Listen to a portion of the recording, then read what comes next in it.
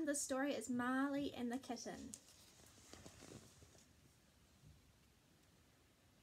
The little red car chugged down the road on a warm summer's day.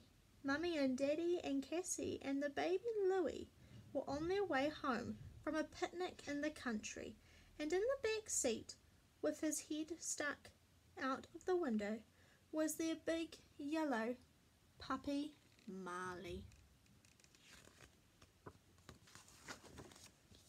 All of a sudden, Marley began to bark and yelp and whine. He looked like he might leap right out of the window. "What is it, boy?" Cassie asked. "Ah, woof, woof, woof," Marley said. "Waddy needs potty," baby Louie said. Daddy stopped the car and out jumped Marley, but he didn't poop and he did not wee. What he did was sniff his way along the side of the road, dragging Mummy behind him.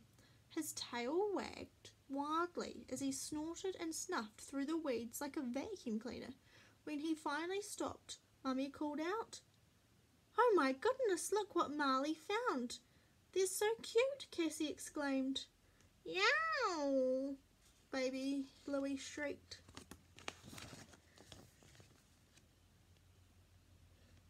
In the weeds lay two tiny fluffy kittens. "They're just babies," Mummy said. "And they don't have a mummy," added Cassie. Marley nuzzled their bellies with his nose and whined. "Don't worry, big guy," Daddy said. "We're not going to leave them here by the side of the road." Cassie cuddled the kitten and baby Louie the other. "I'm naming mine Lucky," Cassie said. "Mine Yo-Yo," baby Louie declared. "It looks like our family just got bigger," Mummy said. Back at the house, Lucky and Yo-Yo made themselves at home. They rubbed against the cupboards and sniffed the floor. "This calls for my super duper doggy welcome," Marley thought, as he raced from the garage, sliding across the tiles and not stopping until he rammed the rubbish bin. "Settle down, Marley," scolded. "You'll scare the kittens."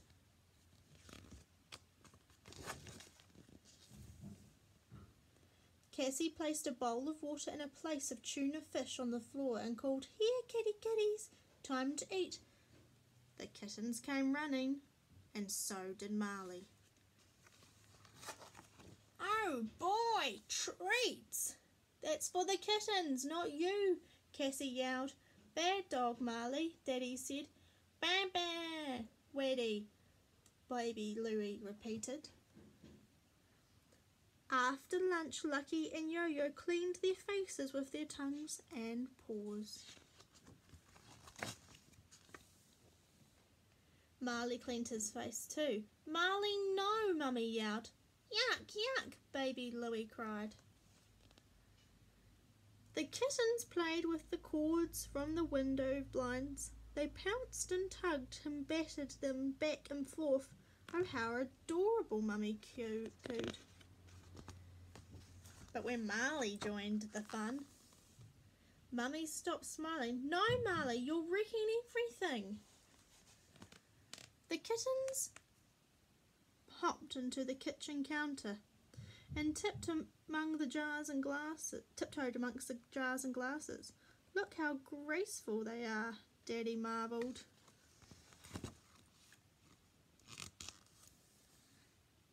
Then came Marley. "Arf, arf," he barked.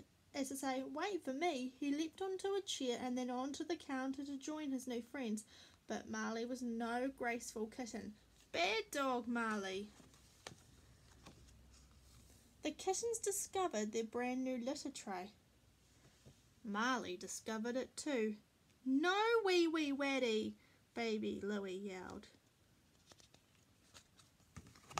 Mummy opened a kitchen drawer for a towel, and when she looked back, the kittens had climbed in. They curled up and fell asleep.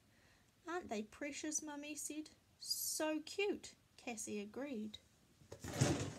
Marley wanted to be precious and cute just like the kittens. but when he tried the same trick, no one found to be either. Daddy moved the litter tray out to the garage and installed a tiny cat door so the kittens could come and go when they liked. Great idea, Marley thought, and tried to use the new door too. "You're in, time out," Mr. Mummy ordered. "What did I do this time?" Marley wondered. He just wanted to be loved like the kittens. He wanted to be popular like them too.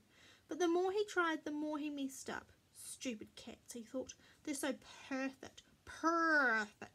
And I'm just a dog that can't do anything right. Sometimes I wish I'd never found those kittens.